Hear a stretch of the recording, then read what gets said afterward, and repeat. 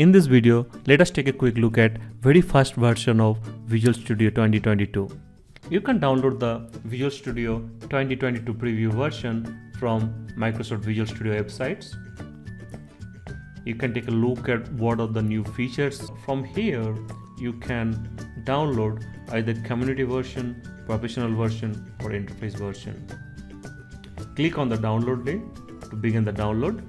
You won't see any changes on the installation process for this version. You can select whatever the components you want to install for this installation process and then complete the installation. Once the installation is completed, launch the version. You won't see much difference on the starting screen, so you can create a new project.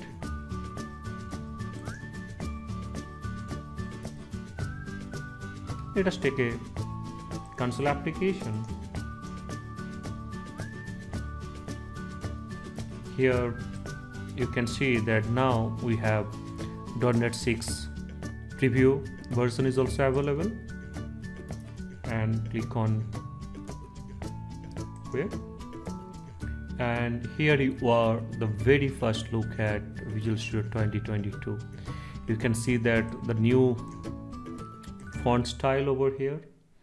You may not notice the new icons, and go to Tools, Option, select the preview features and enable use updated icon and use new dark theme.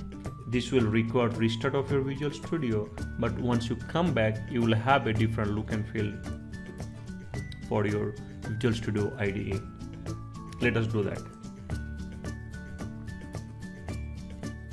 Now if you take a look at even your solution explorer icon for each and every files, or even if you go to any of this menu item, you will see the different icon.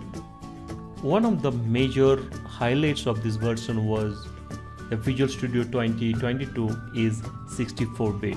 With that, the core process of the Visual Studio, which is Debian.exe, will have much more advantages of getting a larger dataset, using more CPU register, and that can take advantage of the memory beyond 4 GB. You can develop much more complex solution without running out of memory. I published a blog about that couple of months back that has explained what is the advantage of having Visual Studio 2022 as a 64-bit, and I have given the link in the description so you can go ahead and check it out. So now as this Visual Studio instance is running, we can go and check it out, the current version. So from the task manager, go to details, and here you'll just search for Debian.exe, and you can see it is running 64-bit. The one other quick things I would like to highlight is the intelligence available with this Visual Studio 2022. So this intelligence is much more powerful, and it can automatically generate or predict your larger chunk of code using AI.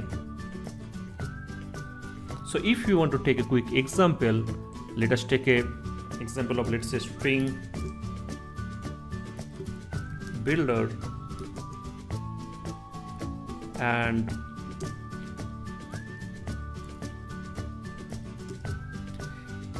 you just press a space and it's automatically predicting what you are expected to write.